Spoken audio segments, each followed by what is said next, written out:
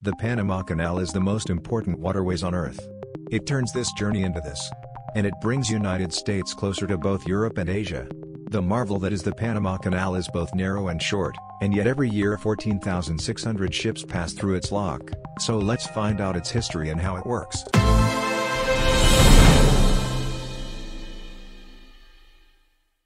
Canals have existed in some capacity for nearly all of human history, as traveling by boat was one of the most ancient modes of transport. It's no wonder that ancient engineers figure out a way to connect two bodies of water together, creating new, more efficient shipping routes. However, the construction of Suez Canal in 1869 set a new precedent for what was possible, a pathway connecting two seas together, with the Mediterranean Sea and Red Sea now connected. Governments throughout the West set their sights on connecting two even bigger water bodies together, the Atlantic and Pacific Ocean. During the California gold rush of mid-19th century, Panama was often used as a shortcut for shipping goods from New York to California. Ships would either dock on Pacific or Atlantic side, and transport their goods across what is now Panama. Eventually a railroad was built to make the shortcut more efficient.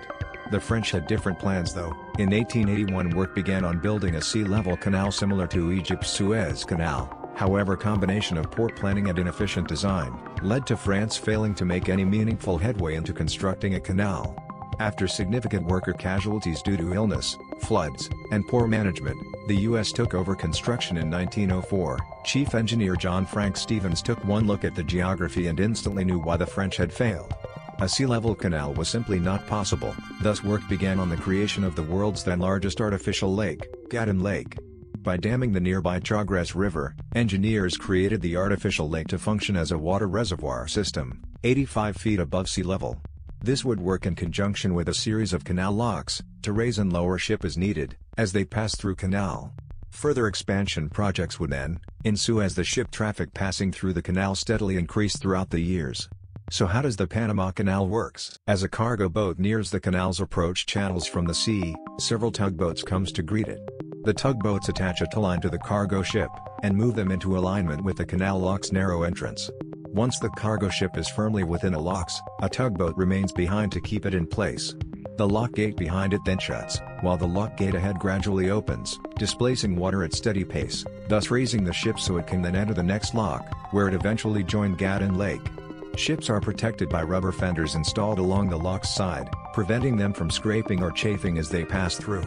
They then cross Gatun Lake, towards a different set of locks on the other side, where the process is repeated. It is crucial for this process to be gradual, as this keeps the water flowing at a manageable rate. The average amount of time it takes for a ship to pass through the Panama Canal is about 11 hours, with most of that time spent waiting for other ships to pass. As the canal locks function, gates for ships to pass through, building additional locks was the first order of business, when the Panama Canal was expanded during the late 2000s. As of 2021, the Panama Canal features 4 separate sets of canal locks for ship to pass through: the Gatun and Agua Clara locks facing the Atlantic Ocean, Cocoli and Miraflores locks facing Pacific Ocean.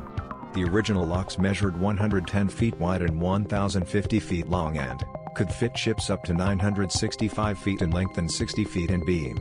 Ships built with specifications that would fit through canal were dubbed Panamax-class ships. They could fit up to 5,000 standard shipping containers on board. While this may seem like a huge amount of cargo, this figure is dwarfed by the additional capacity granted by the canal's newer, bigger locks. With the construction of new locks, new Panamax or Neo-Panamax class ships could accommodate up to 13,000 containers.